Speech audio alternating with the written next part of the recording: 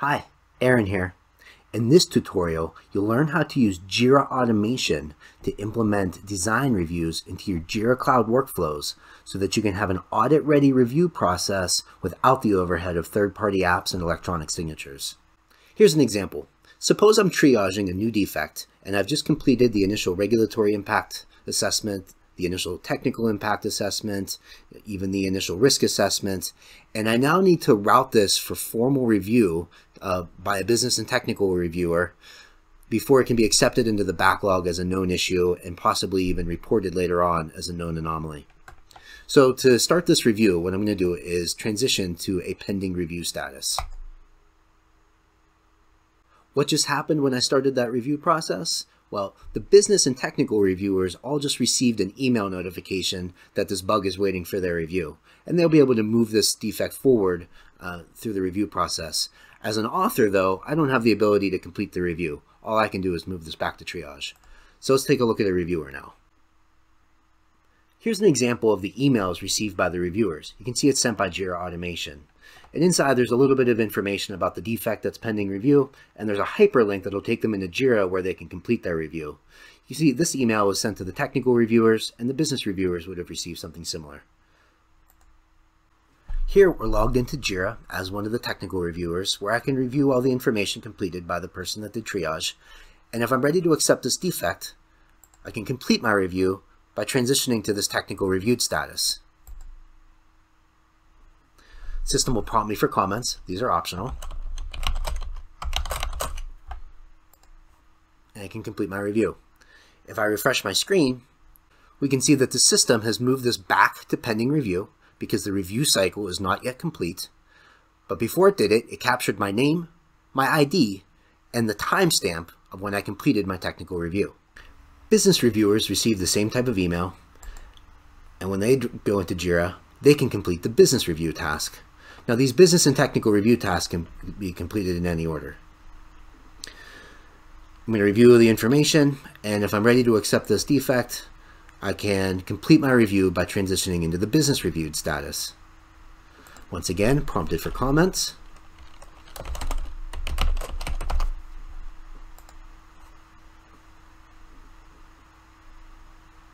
And if I refresh my screen, now we can see that this defect has moved forward into the backlog.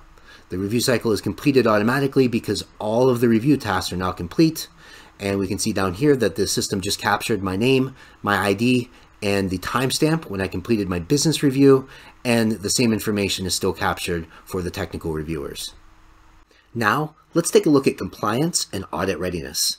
First, we already saw that the review actions were restricted by user permissions. Only technical reviewers could complete the technical review, and only business reviewers can complete the business review. Next, we can see that the entire review cycle was recorded into the activity history of the Jira issue. The actions of the reviewers, as well as the actions of Jira Automation, are all recorded to Jira's audit log. Third, the reviewer information is locked, read-only, cannot be edited by users. And finally, we can see that these reviewer fields are included if we were to print this record or export this record for an auditor. Now that we've seen a demo, let's learn how to configure this. First, we need to configure user groups for our reviewers. To do that, we need to go to Settings and then User Management. Inside User Management, we're going to select Groups, and then we're going to create a user group for each of our review roles. In this demo, I'm using business reviewers and technical reviewers, and of course, you're going to tailor these names to match the review roles in your company's SOP. Next, we need to create the custom fields and workflow transitions to support the review cycle. To do that, we're going to go to Settings and Issues. Let's look at custom fields first. We created 4 of them for this feature. We created 2 fields for the business review task, business reviewer, which will contain the name and ID of the business reviewer, and business reviewed, which will contain the review timestamp. And both of these fields are read-only text fields. This is important. This is how we are able to lock these fields against regular editing by users. And we created the same 2 fields for the technical review task, technical reviewer, technical reviewed, and once again, they are both read-only text fields. We also created a custom screen for this feature called Prompt for Comments. This is an empty screen with no fields, which means that all it will contain is the default commenting feature. And that is how we were able to prompt the user for comments when they completed a review task. Now let's look at the workflow configurations. There are 3 statuses that we added to support this review cycle: pending review, business reviewed, and technical reviewed. Transitioning into pending review is what starts the review process. Once an item is pending review, business reviewers can transition to business reviewed to complete their review, and likewise technical reviewers can transition to technical reviewed. Once the item is moved into business reviewed or technical reviewed by a reviewer, then Jira Automation will pick it up, and Jira Automation will either move it to to-do if the review cycle is complete, or pending review if one of the review tasks is still outstanding. Now let's look at the 2 transitions for the reviewer users: complete business review and complete technical review. Each of these transitions has a single condition applied. For the complete business review transition, we are restricting this transition to only members of the business reviewers group. Likewise, for the technical review transition, we're restricting it to users in the technical reviewers group. This is how we're able to restrict both of these actions to only the appropriate users. We could also see that both of these transitions were associated with the prompt for comments screen. This is that custom screen with only the commenting feature that we looked at just a few minutes ago. We also need to configure the transitions to continue and or complete the review cycle. The complete review cycle transition, which goes from one of the reviewed statuses to to-do, has a single condition that hides this transition from users. This way we can restrict this transition to only Jira Automation. We have the same configuration applied to the continue review cycle transition, which is the transition that moves it back to pending review, and this transition is also hidden from users, which limits it to Jira Automation. Okay, so now we need to configure the automation rules, and to do that, from within our project, we're going to go to Project Settings, and then Automation. And if you happen to be using Jira Premium, you can go to your site settings and then Global Automation. But for most of us, let's go to the project level automation here. And you can see that we have 4 automation rules configured for this review cycle. We have 1 rule that's going to clear the reviewer fields, 1 rule that's going to notify our reviewers, and then these last 2 rules that are going to actually set that reviewer information, capture that reviewer information when they complete a review action. Let's look at these in the order that they execute. Okay, the first rule that fires is our notify reviewers rule. And this rule has a trigger with 2 actions. The trigger is the transition from initial triage to pending review. So this is the transition that starts our review cycle. And when that transition happens, our actions are to send 2 emails, 1 to each of our reviewer groups. So we have 1 rule, that's 1 action that sends an email to the technical reviewers, and you can see our subject line and our content are tailored for the technical review task.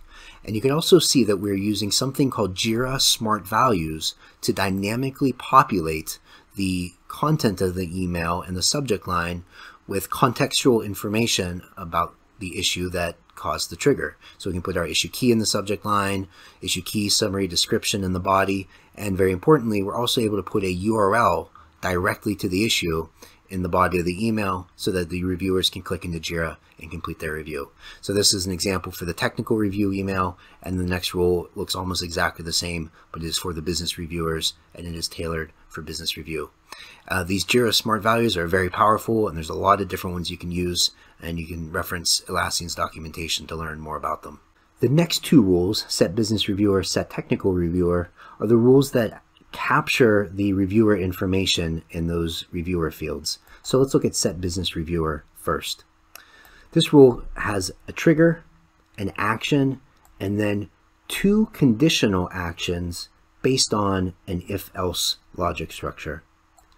The trigger is to transition into that business reviewed status. So when the issue transitions to business reviewed, we know that somebody just completed a business review task. And so when that happens, our first action is to set our two business review fields. So we have the business reviewer field where we can write the user's name and ID. In this case, I'm using email address as the ID. You can use their system ID as well. And for the reviewed field, we are able to enter a timestamp. So I'm able to enter the current time. That's what now means. And I'm able to format it as a long date time string. There's lots of different formats that you can select from as well.